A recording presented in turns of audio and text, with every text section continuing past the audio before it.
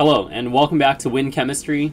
I'm going to go over matter, properties, and changes, and we'll discuss some of the more fundamental things in chemistry. After this lesson, you'll learn how to identify substances based on their different characteristics. So as the name implies, a physical property can be anything that's picked up by your five senses. This might also include taste, odor, density, melting point, so on and so forth. Furthermore, physical properties can be divided into intensive and extensive properties. Extensive depends on the amount present. This is something that you would have to measure. So for example, length, mass, volume. If you have a chunk of clay and you chop it up, okay, it's all going to have different lengths and masses and volumes. Those are examples of extensive properties. Meanwhile, intensive properties do not depend on how much is there. So for example, take some water. If you have a gallon of water or you have a drop of water, the density of water will remain the same. It's still 1 gram per cubic centimeter. Or the melting point of ice is still the same whether you have 10 grams of ice or if you have 1,000 grams of ice. It all melts at 0 degrees Celsius. Or if you want to boil water, water will always boil at 100 degrees Celsius regardless of how much is there. Chemical properties is the ability of a substance to change into something else or to combine with a different substance. So a very good example is iron rusting. So iron, when it combines with oxygen, turns into something else. It turns into rust or iron oxide. You can see in the equation above me, the iron is no longer by itself. It's now combined with oxygen to make a completely different substance we call rust. Even with these changes taking place, whether they're physical changes or chemical changes, you have to understand that the law of conservation of mass still takes place. And that simply just means whatever you start with on the reactant side is what you'll also end up with on the product side. So you might think that burning a stack of wood or burning some logs might result in the log just disappearing. But actually it leaves behind ash, and then there's also smoke.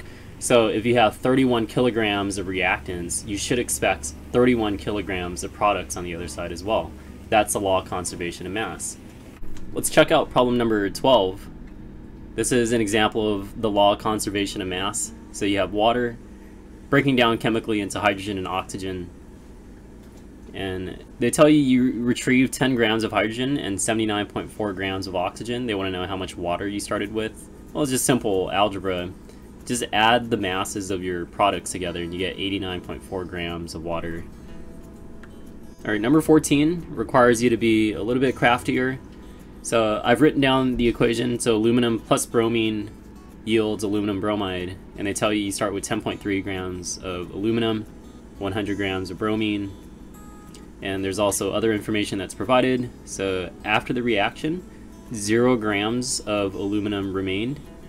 Whereas for bromine, you didn't use it all up, 8.5 remained.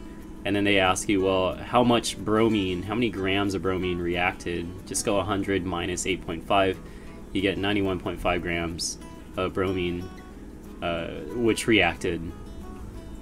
Okay, and the second part of the problem, how many grams of compound were formed? So now you're going to go 10.3 for aluminum because all of it was used up in the reaction, plus the 91.5 grams of bromine. And you add the two numbers up, you're going to get 101.8 grams. So that's the total mass of compound that formed from this reaction. As you start learning about physical and chemical changes and substances reacting and igniting and mixing with each other, you also have to understand a little bit about mixtures as well. There are two types of mixtures. You could have heterogeneous mixtures or you can have homogeneous mixtures. Hetero, the root hetero means different, so that means you could see all the different layers. So an example of a heterogeneous mixture would be like oil and water.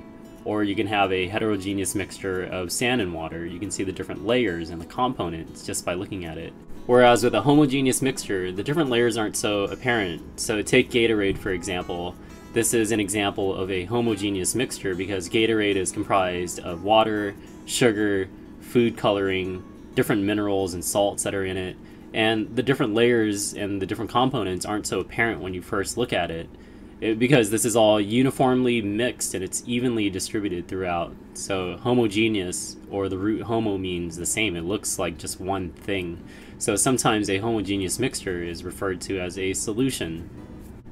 Speaking of solutions, I'll talk to you about alloys, which are a type of metal solutions in Matter Part 2. Thanks for watching, and I'll see you next time on Wind Chemistry.